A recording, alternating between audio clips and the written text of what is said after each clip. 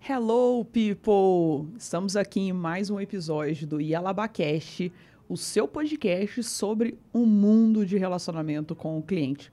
E eu falo mundo por quê? Porque além, obviamente, de tratarmos do que tange, né, o relacionamento com o cliente, o saque, a área de sucesso do cliente, a experiência do cliente, também é muito importante a gente passar por todos os assuntos correlacionados, que é o que esse podcast traz para você. Nós falamos também sobre a liderança, nós falamos sobre gestão, nós falamos sobre carreira dentro desse mundo de relacionamento com o cliente e falamos também de diversidade e representatividade. Esse episódio, ele vai ser um episódio especial e a gente vai falar sobre como construir uma liderança de atendimento. Então vai ser bastante sobre isso, uma pauta que eu considero ser muito importante, porque nós como líderes, quando nós estamos líderes, a gente precisa de fato se debruçar sobre algumas questões para que os resultados possam acontecer e para que pessoas possam ser desenvolvidas e possam conquistar também resultados com aquelas ou com as oportunidades que lhes são concedidas. Mas, antes da gente entrar no assunto, não se esqueça de ir lá no canal, se inscrever, curte, comenta e compartilha os nossos episódios, passa para alguém que você acredita que faça sentido, que também trabalhe no mundo de universo com o cliente ou que você veja que tem alguma conexão com o assunto.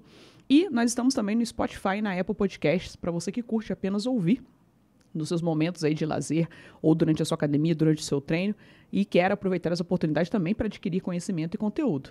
E aqui na mesa comigo, o meu livro, onde a gente fala, o primeiro livro no Brasil que fala sobre a cultura people-centric, que é onde traz as pessoas na centralidade, e você pode adquirir o seu exemplar pelo QR Code que aparece aí na tela para você e você vai receber na sua casa com uma dedicatória super especial para que eu possa escrever e você guardar e aprender com muito carinho também, que tem bastante conteúdo, bastante temática extremamente importante dentro desse livro. E agora, depois de todos esses recados, vamos ao assunto que hoje é o que que vai conduzir esse nosso episódio. É a gente falar sobre o papel da liderança. O papel da liderança dentro dessa área, na parte de gestão de atendimento ao cliente. O papel do líder, que também é algo que eu falo bastante dentro do livro, porque como eu sinalizei, né, como eu falo sobre os papéis das pessoas dentro dos negócios, e aí eu trago esse olhar muito para dentro da corporação, e ali dentro falo bastante sobre o papel da liderança e do colaborador. E aí trazendo para o papel do líder, que é o que nós vamos debruçar hoje aqui, a liderança ela é o ponto crucial para que vários processos, para que vários resultados possam ser de fato alcançados, realizados com excelência pelas equipes.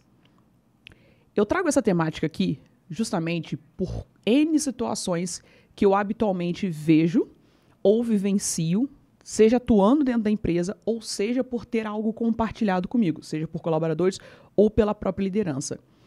Em alguns momentos é sinalizado uma grande dificuldade de conseguir identificar dentro da equipe que a demanda seja de fato executada, né? Que o processo seja de fato realizado, que a meta seja assim entregue.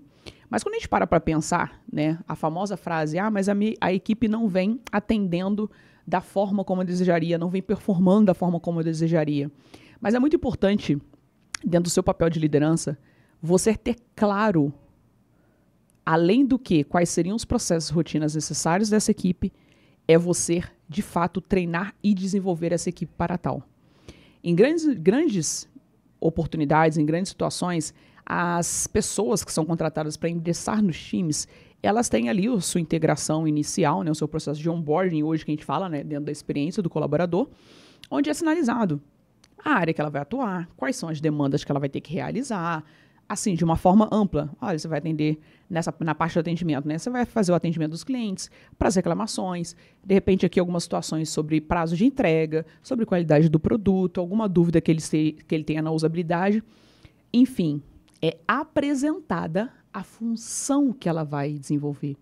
E por vezes ela passa ali 1, 2 dias, algumas semanas, acompanhando sistemicamente com algum outro colega que já tem um pouco mais de experiência e até que ela entre em ação para acompanhar. Yalabá, mas isso não é suficiente? Não, não é suficiente.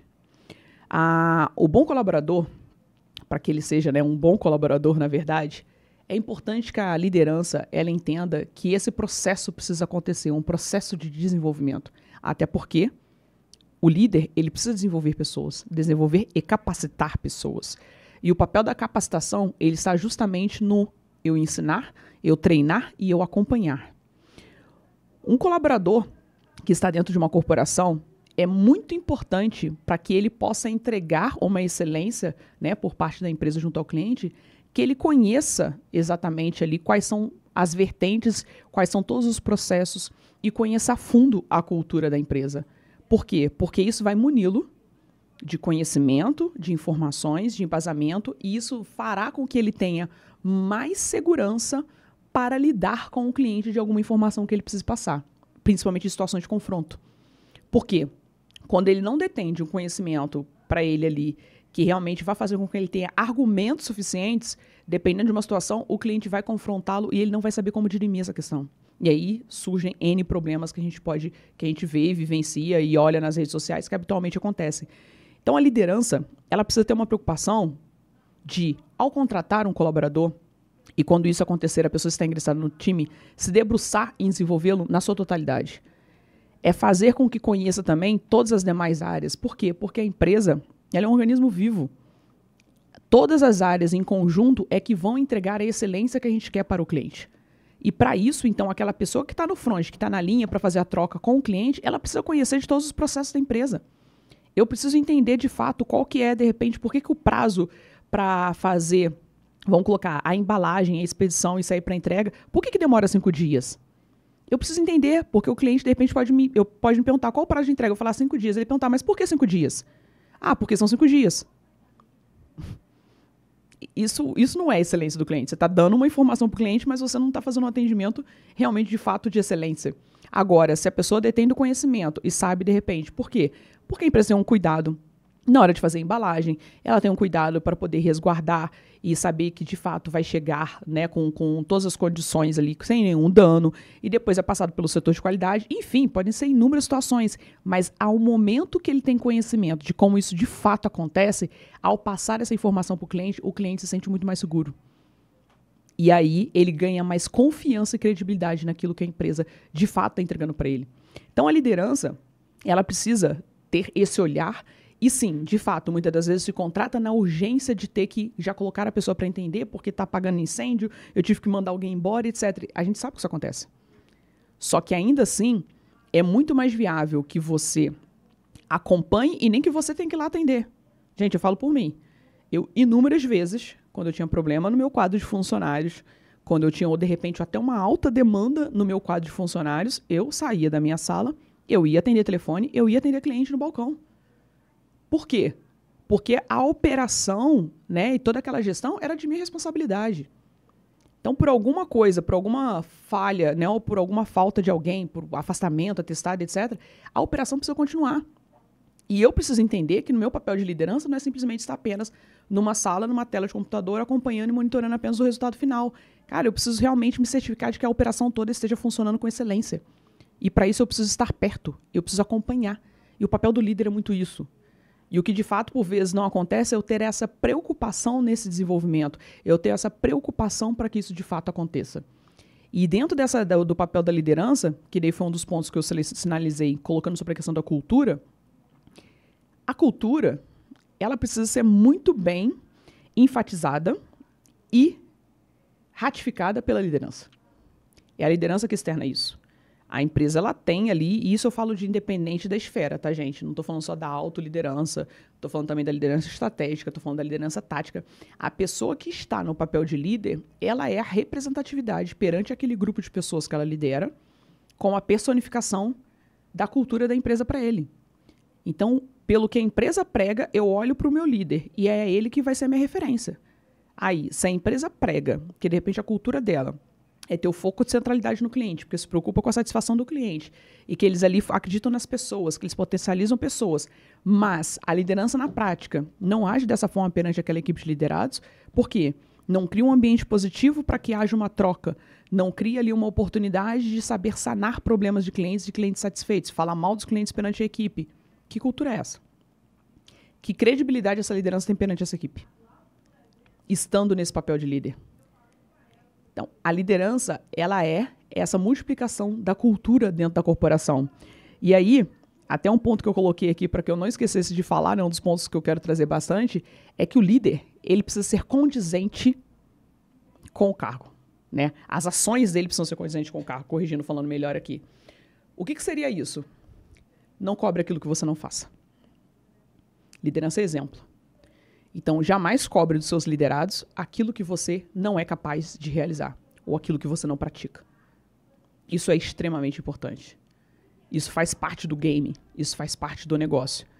Então, para que você realmente tenha, né, essa questão do espírito ali de liderança, para que as pessoas de fato te sigam, para que elas estejam com você no game, para que haja essa contrapartida, porque é uma via de mão dupla para que esse sucesso de resultado aconteça, para que uma liderança seja de sucesso. Isso precisa ser uma via de mão dupla. Eu, por vez, quando eu assumi a minha primeira liderança, não tinha essa visão. Ah, Yalabá, você sempre teve essa visão tão clara assim? Não tinha. Eu, inicialmente, tive muito esse foco de ser essa pessoa de só olhar para o resultado, né, olhar para o número final, olhar para aquela meta e apertar as pessoas para que aquele número no final fosse alcançado. Essa era a minha preocupação, apenas essa. Por vezes, e inúmeras vezes, esses resultados foram alcançados? Sim. As pessoas performavam muito, né, porque de certa forma, esses outros pontos, eu era muito fiéis a ele, né, eu cobrava pontualidade, eu cobrava assiduidade, né, que a gente tinha ali esse monitoramento, né, a forma do cobrar que fala na questão do monitoramento da gestão, mas eu era essa pessoa. Então, eu chegava sempre antes do horário, sempre estava ali, sempre estava presente, sempre estava on, e sempre, a todo momento que me acionavam, eu estava ali para aquela entrega, só que não era um ambiente tão propício para uma troca e crescimento. Isso eu fui aprender depois com o tempo, realmente de como ser e como me tornar uma boa liderança, uma boa líder de uma equipe. E aí, essa performance com um ambiente de troca, onde as pessoas traziam informações, era muito mais agregador. Por quê? Porque se eu não quero ter pessoas, né, que de repente possam me auxiliar com opiniões, com visões, cara, trabalha sozinho, mano. Se eu contrato pessoas para somar no meu time, para poder me auxiliar na entrega, cara, eu preciso no mínimo ouvir essas pessoas. São essas pessoas que estão no front, são elas que estão no game. São elas que de fato compreendem a operação como está acontecendo. Principalmente se você, líder que está nesse papel, se você não veio oriundo daquela operação. Porque quando você ainda veio oriundo daquela operação, você conhece como a sistemática, que foi o meu caso. Eu era atendente e assumia a gestão desse atendimento. Então eu conhecia na prática como era o dia a dia de um atendente. Mas nem sempre isso acontece. Depois, por exemplo, eu assumi outras gestões, que eram equipes externas que trabalhavam em campo. Eu não tinha trabalhado em campo, mas qual era a diferença? Eu tive um treinamento, uma capacitação na minha época de atendimento, que eu vivenciei dias com esses operadores na rua. Então eu sabia quais eram as dificuldades, quanto tempo levava em média para executar um trabalho, né, qual era, de repente, as interferências que aconteciam com ele para prejudicar que aquele serviço fosse entregue. Conhecia-se de fato. Por quê? A liderança precisa se debruçar para, de fato, conhecer uma rotina do seu colaborador. Até para que ela possa ali ter uma mensuração e desenvolver e desempenhar para que alguma performance seja de fato realizada e entregue. Porque, por vezes, esses dias até me chamou a atenção para isso, e eu falei, quando você não conhece de fato essa gestão, de sempre ser sinalizada aquela necessidade de você ter mais pessoas no seu quadro. Eu preciso de mais operadores, porque a demanda não está sendo suficiente, etc. Só que não tem um conhecimento dos dados, e esses dados de performance não são monitorados. Então, quando isso não acontece, você não consegue, de fato, chegar numa tomada de decisão se, de fato, é necessário ou não. Por exemplo, você, de repente, tem ali uma carga de demanda de pessoas na sua operação para lidar com atendimento, onde, pela sua demanda mensal, de acordo com a quantidade de dias úteis que você trabalha, você, na verdade, você pode estar olhando, poxa, mas eu tenho 10 mil atendimentos. Ok, 10 mil atendimentos. E aí você coloca que você tem 10 atendentes. Poxa, então são 1.000 atendimentos por mês para esses 10 atendentes. E aí, são para cada atendente, né? E aí você dividindo por 22 dias úteis, quantos atendimentos dá por dia? E qual o tempo médio? Não que isso seja uma meta, né? Mas qual o tempo médio as pessoas levam para atender um cliente? E aí você chega, poxa, então, mas se ele tem uma demanda por dia de tanto, e esse é o tempo médio dele, pô, tá vendo sobrecarga ou não, na verdade? Então o líder, ele precisa conhecer isso. Ele precisa ter gestão e total domínio sobre esses números. Para quê? Para sim, de fato, poder estipular e determinar alguma performance para aquela equipe. Porque é o papel dele. É o líder que tem que direcionar. A equipe não tem que saber o que ela tem que fazer de forma sozinha. É para isso que existe um líder. O líder está ali para isso. E, obviamente, as pessoas capacitadas, treinadas, desenvolvidas, eles vão desempenhar esse papel junto ao cliente. A excelência que a gente tanto almeja para que o cliente realmente tenha, para que ele conquiste, eu preciso entregar isso para ele, é de dentro para fora. E eu só vou ter pessoas capazes ali no meu time, no meu atendimento, se eu me debruçar para que isso possa ser feito. E aí um outro ponto, que eu até sinalizei bastante aqui para poder trazer, para não deixar de falar, é que quando a gente se debruça, né, e tem todo esse conhecimento aí sobre todo o processo da equipe e desenvolve a equipe para isso e o olhar dela para como é importante eles realmente se preocuparem com o alcance desses resultados, eu tenho pessoas para me auxiliar cada vez mais na construção de potências e de coisas de melhoria que a gente pode ter dentro do setor. E aí, a gente acaba, nesse momento, que entra no outro papel do líder, que é o desenvolver pessoas. Eu preciso ter pessoas treinadas ali, capacitadas, para serem pessoas questionadoras, para serem pessoas que tragam opiniões, para serem pessoas que tragam visões.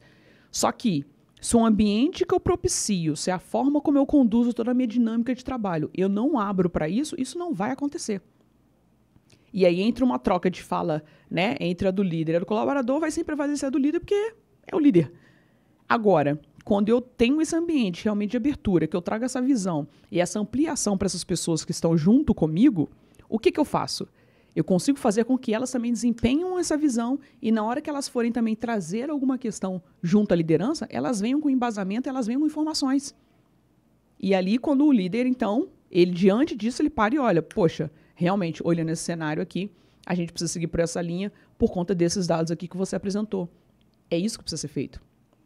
A liderança, ela precisa ter realmente essa preocupação e ceder essa abertura. O resultado final que você deseja conquistar, o resultado final que a gente almeja ali para essa excelência junto ao cliente, e aí falando de todas as lideranças, tá? Seja no atendimento, seja no suporte, né? Seja no success, seja na área de experiência, todo resultado, eu acho que vale para todas as áreas, obviamente, todo resultado que você quiser de fato ter junto à equipe, ele vai ser sempre proporcional ao tempo que você levar investindo nela. Se você está líder, compete a você desenvolver e aplicar e investir em melhorias para essas pessoas. As pessoas precisam ser treinadas. E treinar não é dizer apenas o que fazer. É eu treinar, observar, acompanhar, corrigir, dar feedback. Esse é o papel. Porque quando se segue toda essa linha e aí o resultado não acontece, aí são outras tomadas de decisões. Porque, obviamente, o colaborador também tem ali os seus deveres de coisas que ele deve cumprir. Nós estamos falando aqui que isso não existe. Mas, para que essa cobrança, né, vamos colocar aqui entre aspas aí, possa acontecer, eu preciso me resguardar de que isso aqui tudo de fato está sendo colocado, de que tudo isso aqui de fato está sendo desenvolvido, de que tudo isso aqui de fato está sendo desempenhado. Uma liderança de sucesso, quando você realmente se abre e se debruça para você trazer as pessoas para perto, você mostrar para elas de fato, né, quando elas conhecem ali de todas as etapas, de todos os processos, e o quão importante é os resultados que elas geram, elas comprometem muito mais. E aqui, não pensem e não adientem falar que depende do nível de maturidade, depende do nível de conhecimento. Discordo. Discordo porque todas as pessoas, quando você realmente utiliza de uma comunicação clara, eficaz, e de que você, de fato, debruça-se sobre elas para você desenvolvê-las, todas as pessoas compreendem, todos os seres humanos, eles têm essa inteligência desempenhada para poder compreender o que você está falando. Eu trabalhei com times de operações, com pessoas que também não tinham um grau de instruções elevados, e todos eles entendiam claramente o que era preciso. O porquê que aquele número no final do mês era tão importante. Por que a gente acompanhar aquilo semanalmente era tão importante? Por que executar tanta demanda de serviço se fazia importante? Eles se comprometiam com aquilo. E até que às vezes executava muito mais do que a gente planejava e as pessoas demandavam mais solicitação de serviço.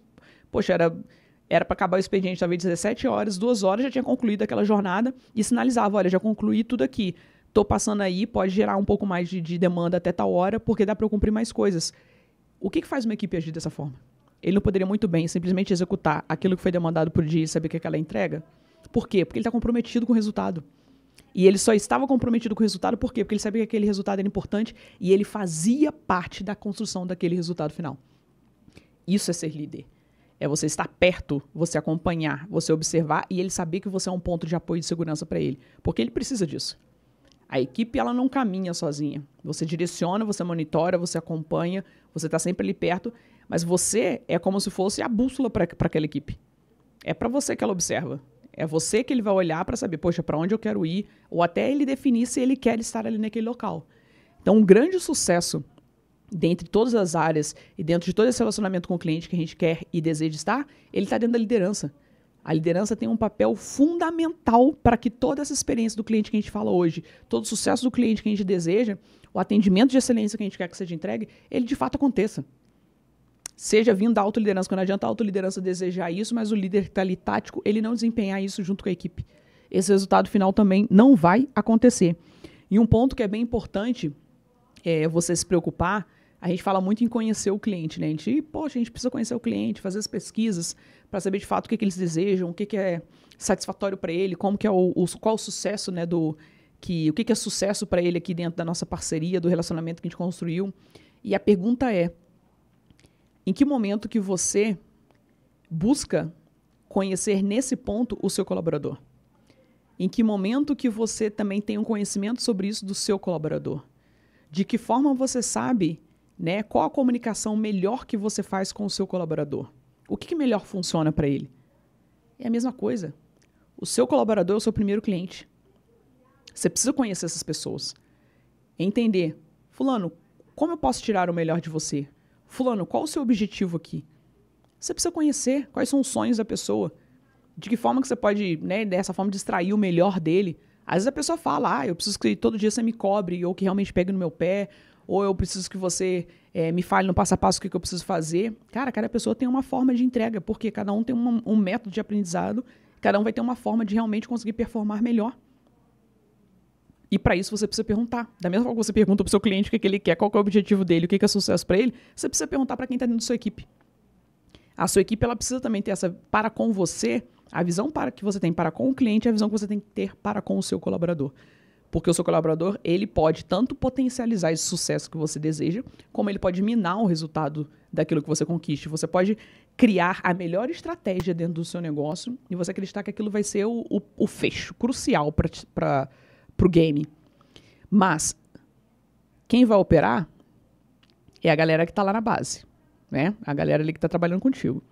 Se esse ambiente, né, não considera tudo isso que nós falamos até agora, se é um ambiente colaborativo, um ambiente de troca, um ambiente de segurança, em que ele vê um ponto de segurança contigo e ele já identifique que na hora que você externou todo aquele planejamento, ele já olha e fala, mas isso aí na prática não vai funcionar. Não que ele esteja falando de forma proposital, mas pela prática dele, pela visão, ele sabe que aquilo ali, na hora de colocar a mão na massa, não vai rodar da forma como foi desenhado. Que nem tudo que a gente desenha, na hora que vai para a prática, a gente sabe que não funciona. E aí, quando ele vê isso, e ele não tem toda essa parte que nós sinalizamos aqui até agora, ao invés dele ir e expor isso pro líder, o que ele vai fazer? Ele vai ignorar aquilo e vai multiplicar de forma negativa para com os outros.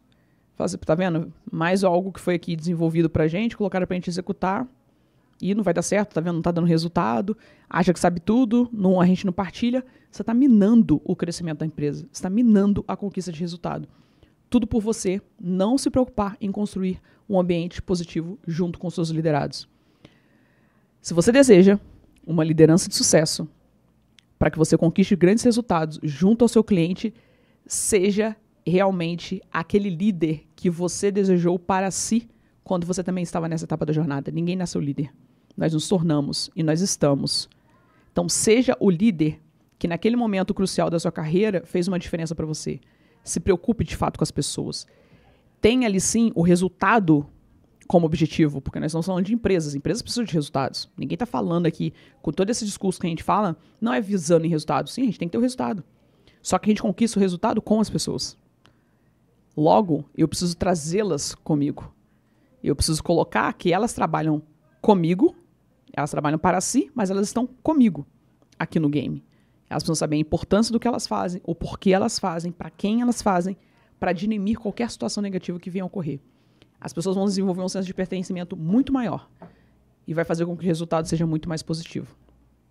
Então, líderes, vamos de fato construir pontes de excelência com a equipe, vamos de fato olhar para as pessoas e vamos compreender que a liderança com esse olhar muito mais de troca, de ambiente positivo, de segurança psicológica, porque isso faz muito parte da gestão das emoções hoje, vai potencializar o resultado da sua empresa. Eu quero que você possa construir essa ponte com os seus liderados e os resultados da sua empresa possam ser cada vez maiores. Eu falo por experiência própria, porque eu passei pelos dois lados da moeda, no momento em que não existia isso e no momento que eu olhei para essa forma. E quando a gente passa a considerar as pessoas junto conosco para o alcance dos resultados, cara, eles ficam muito mais crescentes e muito mais de formas exponenciais. O crescimento fica de uma forma muito mais exponencial. É de pessoa para pessoa, independente da cadeia, independente do nível hierárquico. Tenham os seus colaboradores, tragam eles pro game, debruce sobre ele, desenvolva essas pessoas, que vocês podem ter certeza que o resultado de vocês serão cada vez maior. A minha mensagem, o que eu queria falar para vocês hoje nesse episódio, era para que a gente trouxesse o olhar para esse pilar inicial de start de qualquer negócio, que é o papel do líder, que é um papel determinante e crucial para que os resultados que a gente deseja conquistar junto aos nossos clientes e que são construídos de dentro para fora, de fato possam ser alcançados. Esse foi o Yalabá Cast, esse episódio que ficou para vocês aqui especial da minha mensagem diretamente para vocês, e a gente volta na semana que vem.